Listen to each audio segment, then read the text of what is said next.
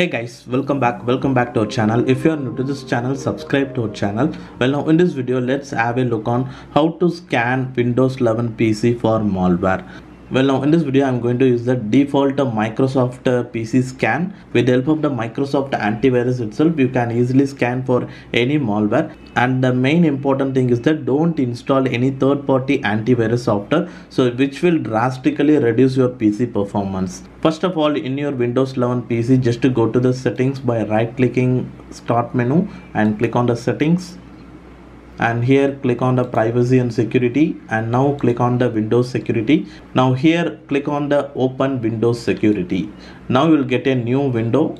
Now here is the dashboard. So if any problem means you can able to get a red alert in that particular section, so that you need to take any action of that particular area. If fully green means there is no issue with your PC, your PC is actually working fine. Now to scan, just to click on the virus and threat protection, and here is a quick scan option. You can quickly scan your PC, and there is a scan option. Click on this.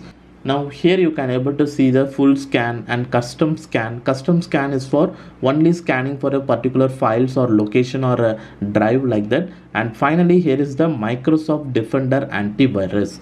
If your PC have a very difficult virus like that, means with the help of the Microsoft Defender Antivirus, so like that malware will be permanently removed from your PC. But main thing is that it actually takes some time. So after scanning you need to restart your PC, and it will actually take about 15 minutes. So if you are never scanned your PC, means use this option to scan your PC completely. So this Microsoft Defender Antivirus itself enough for your PC to scan malware in your Windows 11 PC.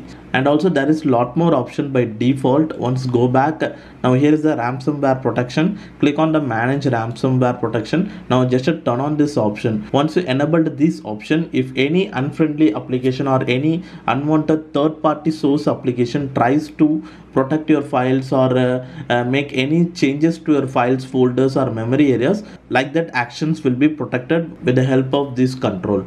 And also you can protect the folders by clicking on this protected folders. So, and here is the most important protected folders. So all are C drive. So C drive is very important for our PC. So, and in case if you have a very important folder or files, means you can just click on the add protected folder. You can protect that folder additionally for ransomware attack. So now once go to the home section, so here is the dashboard. So you can check for virus and threat protection, account protection, and firewall and network protection, and the app and browser control, device security, and device performance and health, family option. And here you can able to find the protection history. So with the help of the default Microsoft antivirus, you can make your PC works fine. So now in this way you can easily scan for any malware in your PC. Well, now that's it on this video guys, and hopefully if you like this video, hit the like button below, and if you are new to this channel, subscribe to our channel below. And thanks for watching this video guys.